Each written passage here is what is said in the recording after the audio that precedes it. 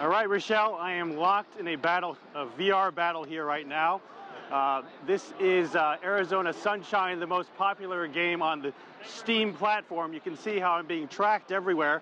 I've got an Oculus HMV headset right now. Amimon provides this wireless set where I can walk around, and OptiTrack supplies these 20 motion capture sensors which allow me to move and be tracked wherever we go.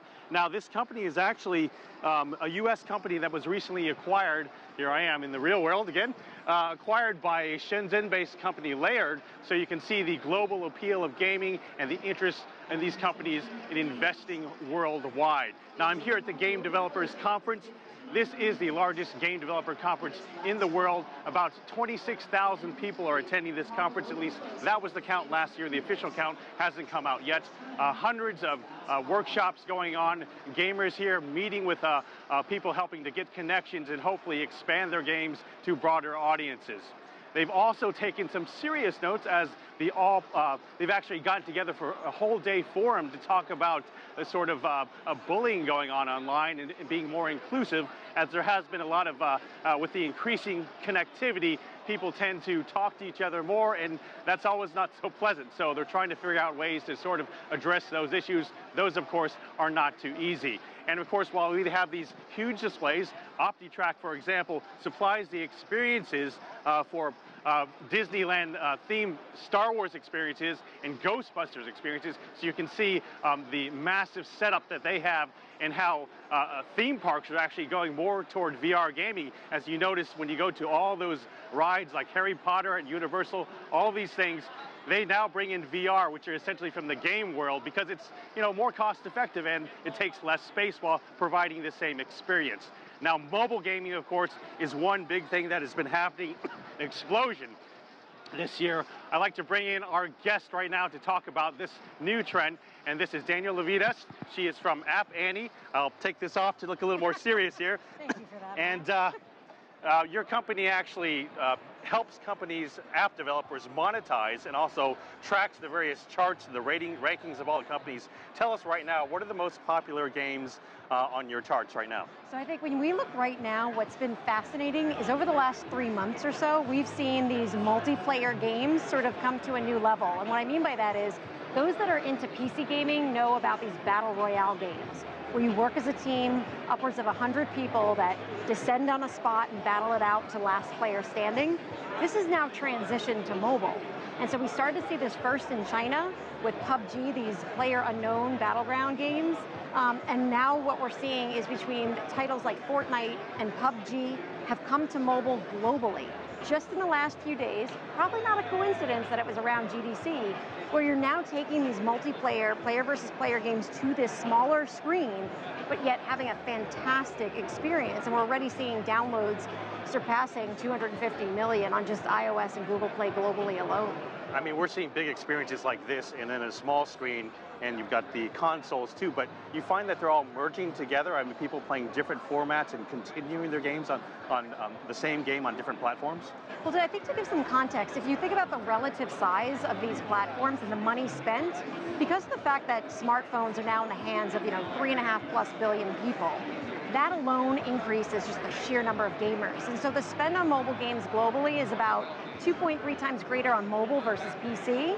If you compare it to console, mobile is about 3.5 times larger than console spend. But I think when we look at the actual titles, you will see certain titles translate across screens. A lot of sporting titles. I think in terms of some multiplayer online games, they've, especially in Asia, have translated really well to mobile. But I think for hardcore gamers, they love their big screen. They love their immersive experience. We're not going to be doing quite that anytime soon in a really great way on mobile. So from my standpoint, mobile allows for you to sort of have that complementary game time, maybe competing for, frankly, non-consumption of games when you're out and about. When you're home, chances are if you're a hardcore gamer, you're on your console or your PC, but mobile allows you to extend that gaming experience essentially to anywhere, anytime. And you just came out with a study. Tell me about some of those interesting findings. Yeah, so one of the big things that we looked at specifically was around the overall spend. And so mobile games surpass PC and console games really back in like 2014, 2015 timeframe. And it continues to grow at a faster rate because of this install base and because of just the sheer number of genres. that, you can, for example, a top game, which doesn't make necessarily a ton of money, but a top game that's played in many parts of the world are fidget spinner games, which kind of almost seems not logical because it's not the same tactile experience as a real fidget spinner. Or casino games. These kind of games, casual games, can do really well, especially in the West, versus more serious games in APAC. And it's markets like Japan and China and South Korea where we see players spending more per game and frankly playing more hardcore games on mobile than we tend to see in Western markets like US and Europe, where we tend to see your Candy Crush sagas and your more casual games monetize incredibly effectively. And tell us about the breakdown of all the apps. How much does gaming make up of it? Yeah, so if you think about the overall spend on mobile apps last year, globally, all app stores spent on mobile, consumers spent about $86 billion on all apps, including games. Games make up about 80% of that, so it's pushing that 70 billion mark, which is just an incredible amount of revenue coming from this smaller screen where you're talking about average game times that are just a few minutes versus console and PC, where you're talking about people typically gaming for tens of minutes, if not hours. And Asia compared to the US, tell me about the popularity. Is it more popular in Asia? So in general, we see Asian markets where gamers there are more gamers and more spend on mobile devices than we see even in the West. And I think this has to do with the genres. So back to these MMOGs, which tend to be frankly better at in-app in-app purchase monetization, so buying levels or gems or power and lives, and it monetizes incredibly well in part because of the genre. And I think in many ways, when we look at where this is going, APAC also has been an interesting market to watch, not just because consumers there spend a lot of time playing games on mobile, but we also see the publishers there get increasingly dominant on a global basis. Great. Thank you very much, Danielle Levitas. Thank you for joining us. Back to you in the studio, Rochelle.